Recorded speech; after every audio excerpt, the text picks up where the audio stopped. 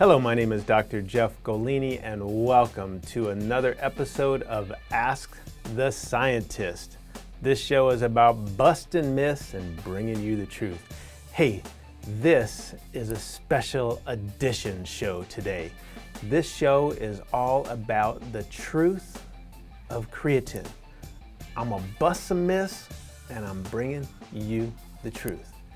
So, first of all, let's talk about creatine monohydrate. To set the record straight, Dr. Jeff was the first one to bring it to the marketplace back in the early 90s. Not anyone else who claims they brought it to the marketplace, it was me. That's a story for another day. So the reason why I say that is I've been working with creatine for a number of years and have experienced and have seen every different type of creatine. But the thing that amazes me is since my release of my patented stable form, Kre-Alkalyn, I still have a lot of skeptics that out of their ignorance say things such as, oh, Kre-Alkalyn doesn't work, creatine monohydrate works better. Well, today I'm going to talk to you about the history of creatine. So let me put it into words that you might understand. Let's go back in time. Do you remember your first cell phone? I do, because I got it. You all might not have had one of these. Great phone for the time, came out in the late 80s. Can you hear me now? Man, they were like $4 a minute, was hard to hear, always drop calls. But you know what? You can make calls on it. Just had a whole bunch of flaws. Then later on, as technology increased, we got rid of that phone and we got into the flip. Oh, let me get the antenna up. Same problem, very expensive. Plans were bad, had to use a lot of minutes. It was tough to call from certain places. Always calls were dropped, you know, can you hear me now? Always went on. So again, a great phone for the time. Then we moved on to German technology. Let me get the antenna up, a little more streamlined. Still better plans, was still fairly expensive to use. You still had troubles traveling some places. Technology was getting better, but again, you know, hard to hear.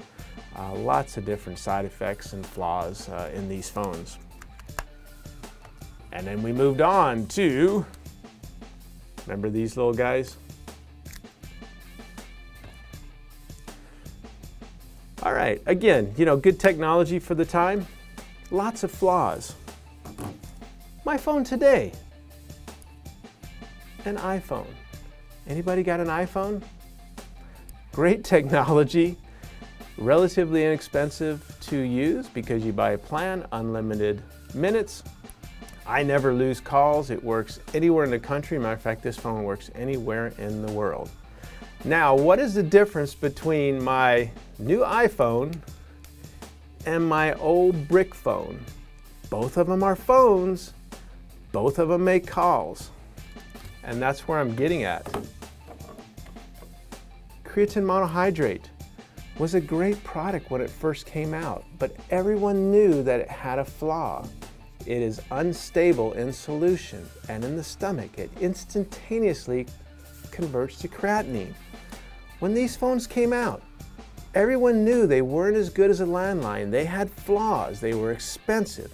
Creatine monohydrate, brick phones. Kre-Alkalyn fixed all the problems of creatine monohydrate. Kre-Alkalyn is still creatine monohydrate. It just has been buffered during the manufacturing process by elevating the pH, and that's what stabilized it. So to say creatine monohydrate is better than Kre-Alkalyn is like saying my old brick phone is better than my iPhone. How ridiculous! Can I still make calls on this? Actually, this phone still works. Do I still have all the same flaws? Absolutely. Can I still use creatine monohydrate? Knock yourself out. Do you got flaws? You sure do. Are there side effects? Absolutely. Does it convert to creatinine? It sure does. Move up to the iPhone stage. Get on Kre-Alkalyn. Now you might say, I don't have an iPhone, I have a Droid. This is just a symbol of new technology. So if you're a Droid dude and you're not an iPhone, that's fine. Sorry to offend you if you're not into Apple. But my point is, technology increases over the years. So whether it's cell phone technology or creatine technology, you know, as I said, when I developed Kre-Alkalyn, it was because creatine monohydrate was a great product for the time. It's the #1 research form. It really works, but it came with side effects. Because it's not stable in solution, it converts to creatinine. Folks, creatinine is a bile waste. I had people saying creatinine was good for you. What a ridiculous thing to say. When you go and you have your kidneys checked, the marker is they check for your creatinine levels. Now remember, your body's normal process for burning, spending creatine is to convert it into creatinine. Similar to gasoline comes into exhaust, you know, that is your byproduct. But it's not good. That's why your body has to excrete it. It has to get rid of it.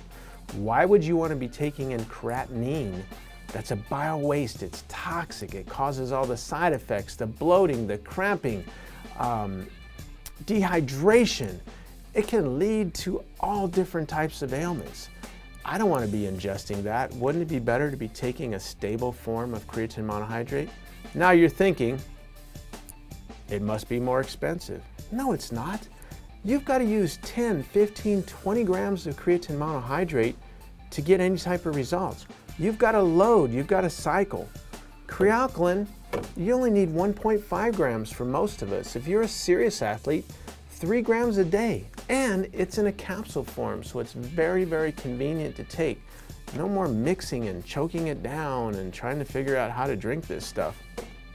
So this per serving is actually less expensive. But again, you get all the benefits of creatine monohydrate without any of the flaws, any of the side effects. So I hope that answers the question on what is the difference between Kre-Alkalyn and creatine monohydrate. Kre-Alkalyn is creatine monohydrate. It's buffered, it's stable. It's the only patented stable form. So again, brick phone, I don't care, flip phone, German phone, it's all the same. I don't care where your creatine is made. Germany, USA, creatine, it all has, or China, it all has a flaw. Instantaneously, it converts to creatinine. And again, you don't want to be ingesting creatinine. You want to be having all of the power of creatine hitting your bloodstream. Now, what about all these other generic forms, so to say? Creatine HCl, creatine nitrate. Well, that's like taking this and cutting it in half, or using a CB radio or Snapchat, the phone feature that works half the time. Folks, to make those products, they take regular creatine monohydrate, they react it with an acid. The whole idea is they're trying to get it to go into solution better. Well, who cares? Creatine monohydrate is already water soluble at the amounts that we use. What happens is, when they subject that acid to these other forms, they are increasing the amount of creatinine in the product, and they're decreasing the amount of actual active creatine. Creatine monohydrate is 99% pure creatine monohydrate. You know, their product is only 50%, 40%, 30%. So again, you know, it's like cutting it in half. You might as well take your creatine monohydrate, throw half of the bottle out, and that's like buying creatine HCl or creatine nitrate or creatine AKG or who knows what the next great form of creatine monohydrate that someone's going to come out with. Remember, there's only one patented form, Kre-Alkalyn. You want to give it a try? Don't take my word for it. Send me an email. I'd love to send you out a bottle. So, let's wrap it up. Are you going to use an iPhone? Or are you going to use my old brick phone? For those of you that want to use this, knock yourself out. Have fun. Does it work? Yes, it does work. But guess what? I'm going to be performing better than you, guaranteed, because I have the latest technology. And that means I'm going to outperform you. I'm going to outrun you. I'm going to outjump you. I'm going to outlift you. That's what it's all about. Being an athlete is about having the edge, having the best. If you aren't fueling your body properly with the best foods, nutrition, supplements, if you're not training the hardest, you're going to be just another, I was going to say has-been, but I'm not going to say anything derogatory. You're not going to make it, man. You're not going to reach your goals. You're not going to get it to the next level unless you have the best. So anyway, hope that answers your questions about creatine. Take care, and thank you, and I will catch you next time. Bye-bye.